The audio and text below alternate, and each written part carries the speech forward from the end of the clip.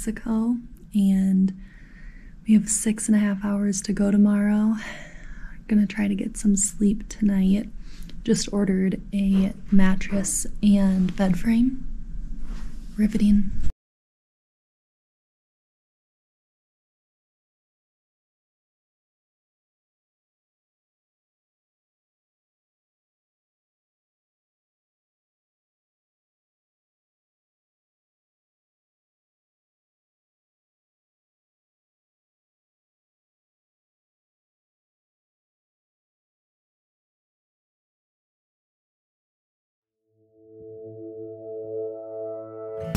Publicly acknowledge that this guy right here drove all 24 hours to Arizona over the span of a few days, through a snowstorm, through the mountains, 30 hours, with our giant U-Haul. We're going to return it, but damn, I am grateful. Time to go to bed. I'm excited. Good morning. It is day 1 of living in Arizona. I feel a little disheveled, and we don't have any furniture, but I'm happy, so that's all that matters. I do have this mirror. That was the seating chart from our wedding, so that's the reason. The only thing I own is a mirror. But I think our biggest takeaway from moving across the country is if you can avoid doing it in the winter, I highly recommend it.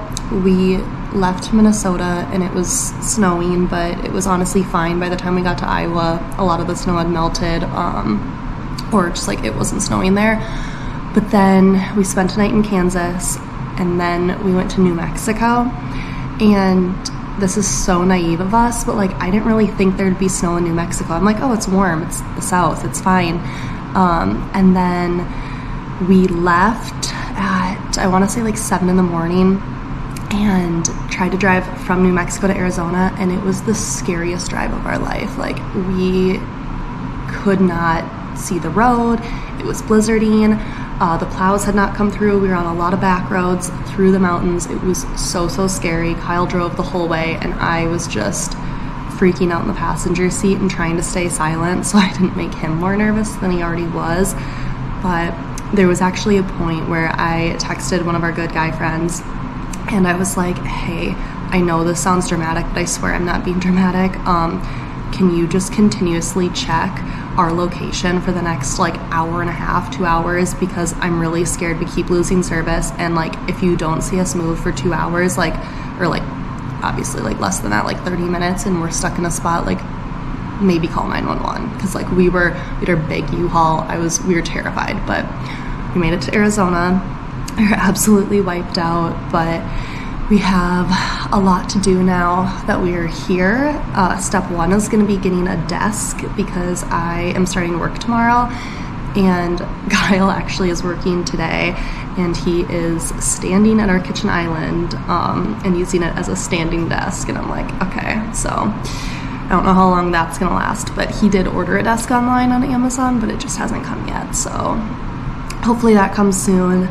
And then I think step 2 is going to be just like ordering the rest of the stuff of bedding. Right now we're sleeping on an air mattress, which isn't super glamorous, but again, we're happy. We're just doing things one step at a time. I have an entire list on my phone of like priority of purchases.